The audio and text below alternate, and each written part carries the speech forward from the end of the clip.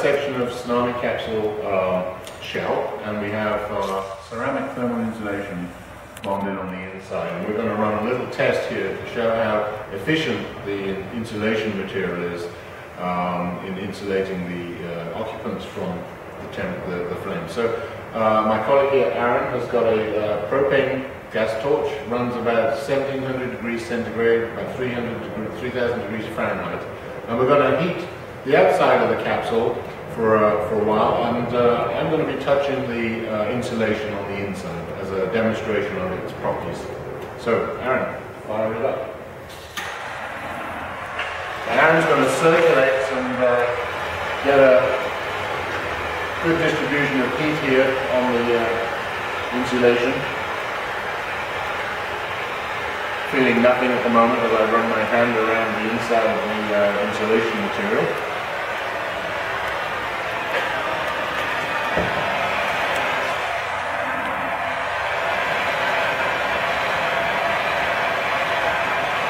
The aluminum is starting to warm up, and yet I'm feeling nothing from the flame on the inside of the capsule. This is a very high quality ceramic insulation material which originated from the NASA Space Shuttle program, and now is available for this kind of activity. Not even getting warm.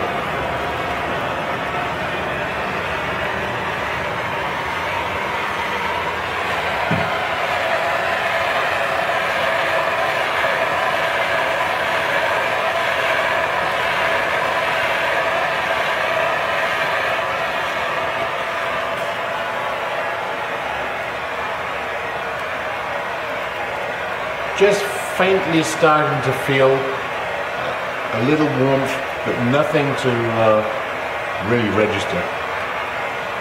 And as you can see, I'm maintaining constant contact with this insulation material.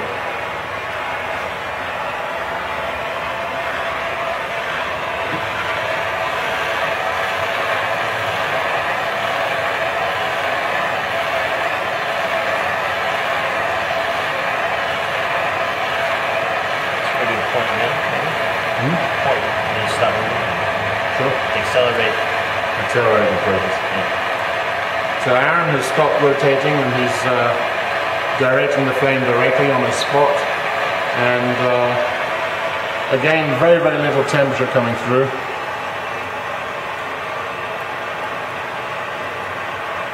I'm in roughly the same spot as Aaron, I think, and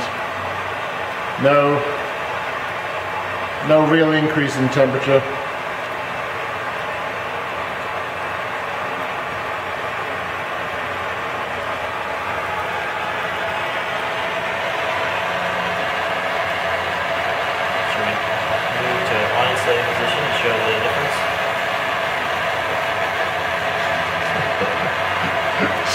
Sure.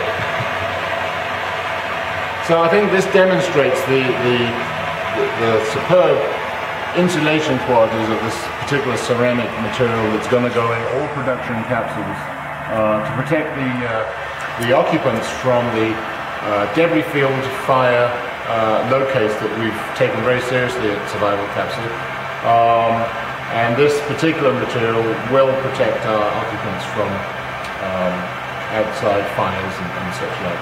So we're now going to run a similar test. There's no real heat here, it's just mildly warm, and I can hold my fingers on the hot spot. So now we're going to touch the okay, this is getting hot very quickly. Very quickly, and okay, that's good enough. I'm not gonna. That's warm. So I think this is a successful demonstration of the insulation material that we've selected for the Tsunami Survival Capsule. When you buy this particular capsule, we'll provide the thermal details for this insulation. But as you can see, very effective in insulating the capsule and the passengers.